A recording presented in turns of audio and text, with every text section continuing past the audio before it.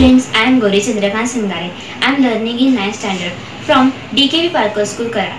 Today I am going to do a science experiment. My experiment is reflection of sound. To prove this experiment, we need two tubes of a cardboard, sounding object and reflection of sound apparatus. This apparatus contains a protector which helps to measure the angle between them. So let's start the activity. Firstly, take the tube 1 and place it at the protector and move it towards at angle of 50 degree.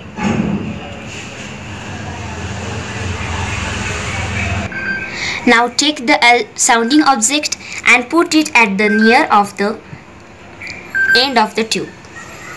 Tube 2 and place it at another side of the protector and move it until it catches the maximum and clear sound which is coming from tube 1.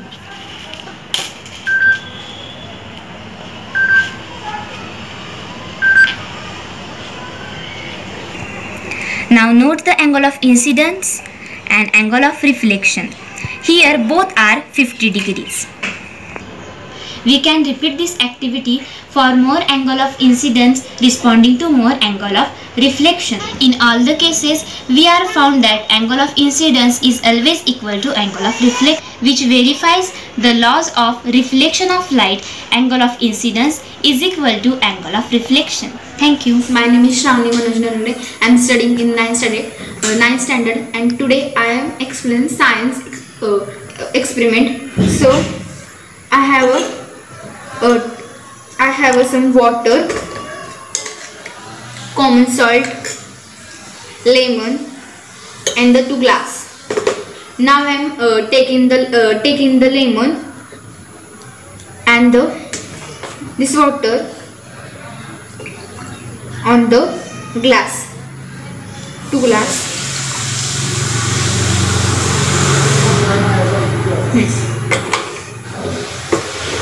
I taking the first lemon and putting in the first water, and what can I see? This is the water, only mineral water, and this is the lemon, and we see the lemon are the sinking in the water because there are the low density in the water, so this lemon is the sinking in the water. And the second, take a common salt and mix up in the second glass water.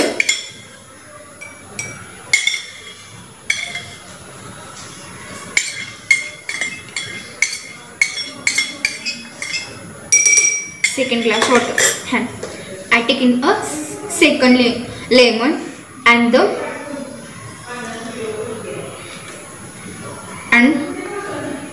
this is a second water. This is a second glass. What I see? This is a salt. This is a lemon, and this is a lemon water. So the salt is the higher density of the water density. So it is the flour in the water, and this explanation we will end. Hello, my name is Gayatri Rahul Kumbar. I am studying in 9th standard in DK Parker School, Karan. Today I am discuss about washing soda activity. So let's start. Here I am take a half glass of borewell water, washing soda and soap, some pieces of soap. So let's start the activity. Here take a half glass of borewell water in glass, add some piece of soap. Add some piece of soap and stir it.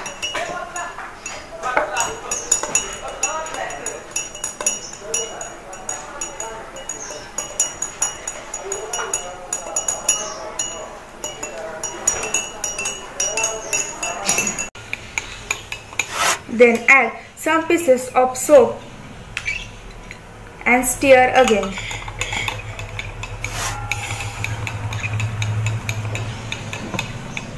And rest for 3 minutes. After 3 minutes, observe the changes that place. Which changes did occur? Why do they occur? Answer: The hard water from a bore well becomes soft on adding washing soda, and we come to know this from the lather formed on it. The hardness of water is due to the presence of chlorides and sulfates of calcium and magnesium in it. Na2CO3 is adding to is soften such water and make it suitable for use. The reaction with Na2CO3 causes the formation of insoluble carbonate salts and magnesium and calcium. Thank you.